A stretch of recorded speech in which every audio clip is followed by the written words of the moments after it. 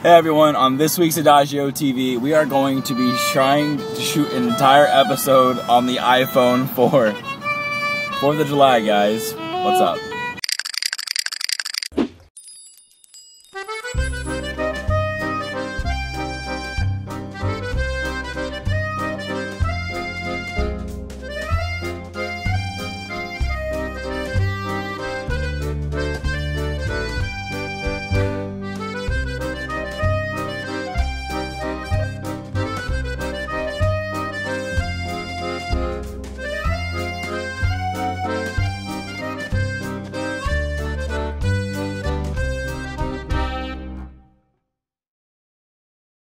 Hey everyone, as I said before, welcome to this week's edition of Adagio TV. I'm your host, Zach Louie, and this, my friends, is the absolute first time that I am shooting Adagio TV on or around the iPhone 4.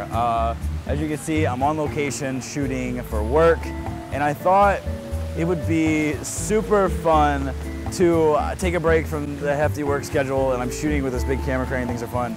I thought it'd be fun to take a break and review this tea. I know the 4th of July was a few days ago, but the sentiment still rings pretty true in the hearts of and the minds of many around this fountain and shopping center that I'm at today. So why not try a 4th of July blend?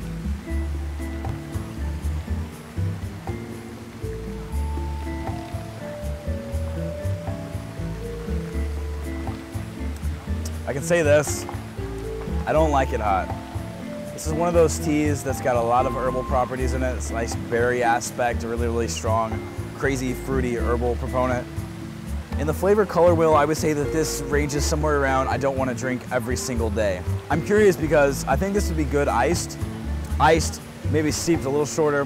With something like this, you can steep it normally as long as you want, but you don't want to make any kind of green tea aspect bitter. So if you're blending green with one of these blends, be safe with it.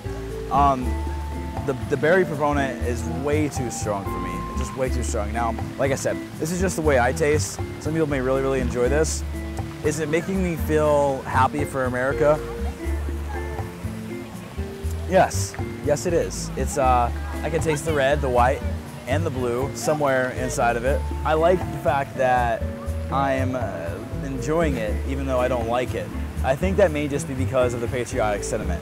Like I said, I don't really like the way it tastes. If this were iced, maybe a little bit of sugar to take away from that natural sweetness, because it comes sometimes natural sweetness can be really pungent. I don't know if that really makes a lot of sense, but maybe ice it, chill it out with some sugar in the raw or some cane sugar or something like that, just some crystals or something, I think would be probably the best idea.